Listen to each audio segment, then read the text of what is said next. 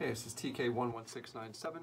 I'm answering a member question about attaching the faceplate to the hemispheres on the Wall Street Factory Inferno helmet. And the answer is pretty easy.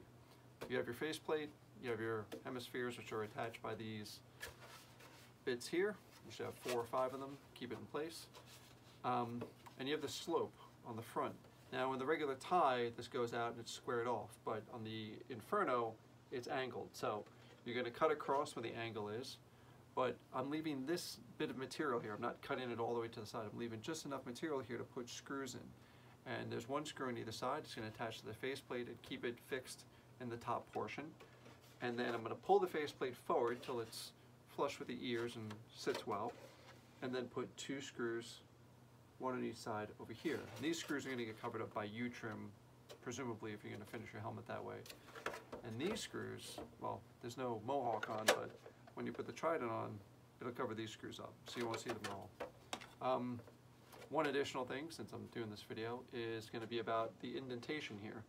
In the Inferno helmet, this part's supposed to be indented. This is where the greeblies go, the Nissan clip greebly would go.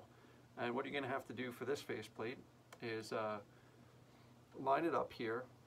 You're probably going to have to screw it on and then unscrew it to do it right, but you have to line it up here, draw a line across where the 2 hemispheres line up, take the faceplate back off, cut out this area, and back it with some black ABS to give the appearance of an indentation.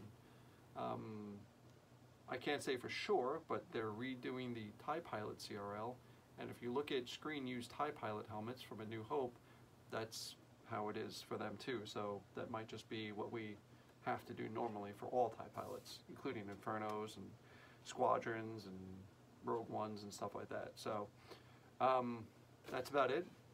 So 2 screws here, keep it in place.